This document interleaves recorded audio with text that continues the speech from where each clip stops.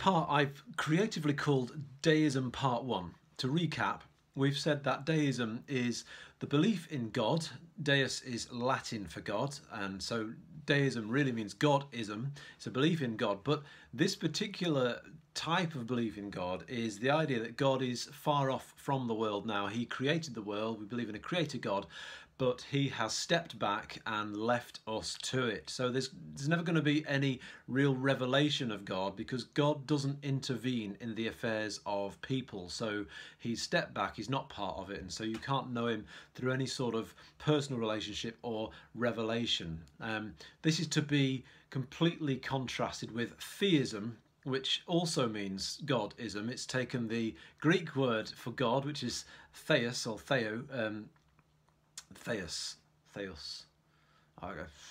Something like, yeah, that is correct. Theou means of God. Sorry, doesn't really matter about the Greek right now, but all I'm saying is it's a little bit weird in that both really words, theism and deism, kind of mean the same thing. If you think linguistically, they both mean God-ism. But anyway, theism believes that God is involved in the world. So I'm a theist. I believe in God, and I believe that God is part of our world and involved in it greatly, even to the point of saying he's involved in my life. He's part of my life. I'm a theist, but we're talking about deism, and so that's the idea that same beliefs about God as his character and personality, and power and attributes. That's the word I meant by personality, is attributes, all involved in that way, all agree in that way, but he's stepped back. He's like a landlord who's gone a long way away and left the tenants, that's us on the world, just to get on with it. So the first character we looked at last time, this is still recap, is Lord Herbert of Cherbury, and many have referred to him as the father of deism, and he had five points of talking about how God can be known through reason alone, just by thinking it through. And that's the main way you can know God in deism, is through reason, because there's never going to be any revelation. Today we're going to move a little bit further forward and talk about John Locke.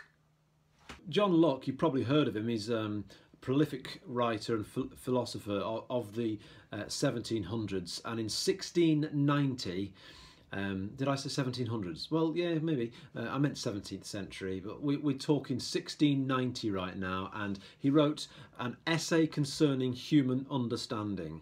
Essay concerning human understanding, and in that, a lot of what goes on there is natural theology, which is what we're talking about here. Natural theology, knowing God through reason rather than through revelation, but specifically deism, thinking about God in that way. So he says that reason leads us to the knowledge of this certain and evident truth, that there is an eternal, most powerful and most knowing being. Reason leads us to the knowledge and certain evident truth that there is an eternal, most powerful and most knowing being, who we refer to as God. So that's John Locke, and so this writing lays the foundation for a lot of later deism. And all this time, really, what we're trying to do as philosophers, or what the philosophers were trying to do in the 1600s, is actually support Christianity and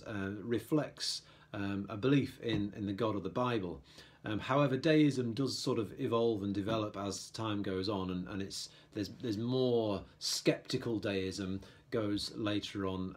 We'll look at that in future sessions. But that's John Locke. So what he does is by saying that we've got this reason which leads us to the knowledge that there must be a God who's rational and moral, and then we take those ideas of being rational and being moral and all the attributes that we can work out that God would have, good attributes of human beings, and we also have a concept of infinity.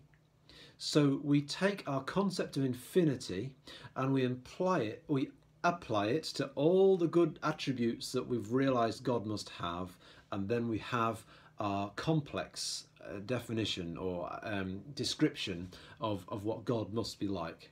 So we take all the moral and rational attributes of God that we can work out exist, and then we multiply them by infinity, and there you've got a pretty good description of God, and you've done all that in your own human thinking.